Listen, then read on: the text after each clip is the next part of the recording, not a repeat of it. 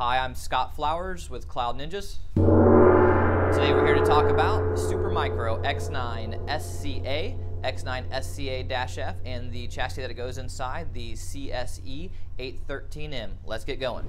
Well, hey, thanks for stopping by today to learn a little bit more about the Supermicro X9SCA-F. If you find anything useful in this video, do us a favor and click that like and smash that subscribe. Well, first things first, the X9SCA family as a whole, or both of them, are the two boards. People go, what's the difference? The -F has IPMI capabilities. The one that doesn't have the -F has no IPMI. So if you want IPMI, just make sure that you get the -F. So we'll start with that. As far as the CPUs are concerned, it has one CPU socket. It's an LGA 1155 socket. It takes a couple of different CPUs.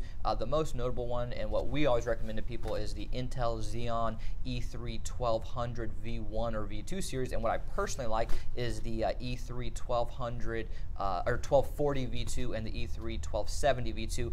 Those seem to be the best bang for your buck and what people like the most as far as our customers when we're building. But you can also use a couple of different Intel Pentium and Celeron series processors, and you can also use Intel 2nd and 3rd Gen Core i3 processor. So yeah, there's a whole bunch of different processors that you can use for this little tiny machine, and it's a wonderful server for low-end applications. And one other thing to note, it's an ATX motherboard. Okay, well, let's hop into the RAM.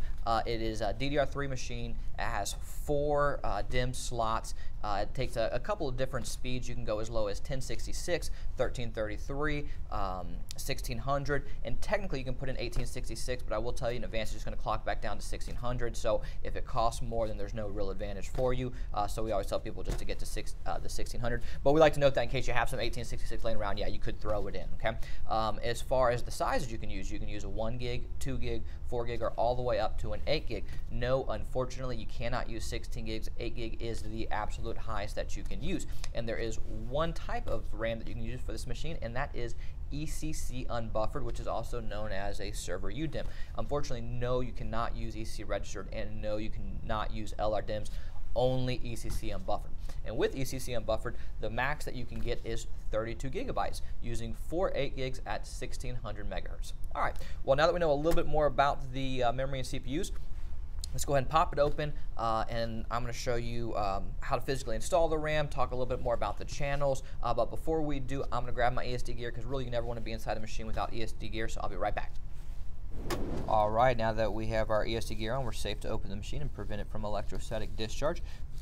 Before we open this up, one of the things I did want to note, we're going to add a link to the top that goes to a very, very similar system to this. It is the X9SCA and of the family of motherboards that's very, very similar to this. Prox and RAM are the exact same, and then we're also going to put a link up right after that to the X9SCA. Same DAC deal, same processors, same RAM. So very, very similar to this family of motherboards. Okay, so you're going to push these two tabs in, and you're just going to pull back, and you'll see this the space will separate, and you're just going to lift the top up. I do personally like the latches that HP and Dell have over these push button mechanisms, but that's just my personal preference. But anyhow, all right, now that we're in, as we discussed, there's one CPU. This CPU controls the 4 DIMM slots over here. There are 2 memory channels, and each memory channel has 2 DIMMs per memory channel. So if you're wondering what's the start of the channel, it is the black DIMM slot, and the blue DIMM slot is the second in the channel. So for instance, if you were only going to put in 2 modules, you would want to put them at the start of the channels, which are the 2 black slots. The reason that you'd want to do this is you want to maximize your overall performance, and you don't want to overload one channel and then have the other channel not working for you at all. So it's really just having a good even distribution of your load to just maximize your performance. Of course, with a machine like this that only has 4 slots, personally I recommend just maxing it out and putting in 32 gigabytes, but I do understand that for a lot of the low-end customers out there, 16 gigabytes will get you what you need. So all right, well, we're going to go ahead and physically install them now that we know a little bit more about the channels. One of the things that I do want to note before we get going, you will see right here in the module there's a notch, and this notch is also known as a key.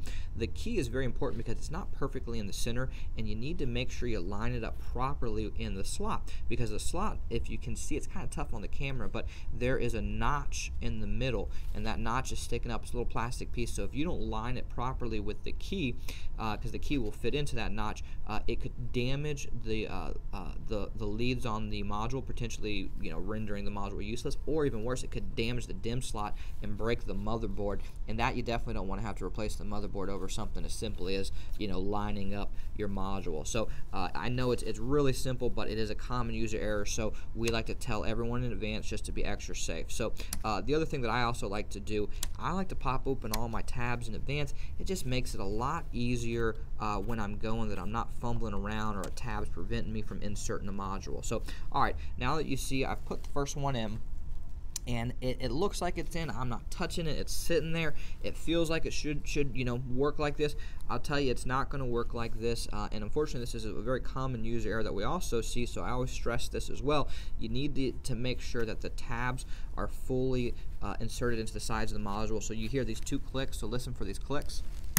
Click 1, click 2, and what that's done is you can see the tabs have officially grabbed the notches on the side of the module and pulled it down, making sure that the leads are all fully inserted into the DIMM socket. Okay, so this is very important, and I know again that I'm, you know, stressing something that's honestly relatively easy, but it's one of the most common errors that we see. So we just always tell people so that they're extra safe with it. It never hurts to take an extra second or 2 at a time just to make sure that you're doing stuff properly. So and again, I will note, if you are only putting in 2 modules, you're going to want to put them into the 2 black slots, and you're going to skip the 2 blue slots. But of course, I'm maxing it out, so I'm putting it in all 4. So, and just like that, you can see in a matter of, I mean, really, what did this take? A minute? If you're doing it in real time, it'd probably take you, I mean, it'll probably take you longer to walk down the hall to the data center to your rack than it will to actually put the modules in. It's a very simple and easy process, and that's something that I always tell people as well, that even if you are not a server technician, let's say you're just using this at your office, like you're a dentist's office or doctor's office or whatever, and you're just using it there, and you want to upgrade it yourself, honestly, it's very, very easy to do. I would still recommend, if you don't know what you're doing, having a technician come out and help, but it's honestly, it's very, very simple to do. So anyhow, you just put the top back on and you're done. If you guys need any upgrades for your X9SCA, then do us a favor and email us at sales@cloudninjas.com. That's sales@cloudninjas.com, or give us a ring at the number below. And hey, appreciate you stopping by. If you found anything useful, click that like and smash that subscribe. Have a great day.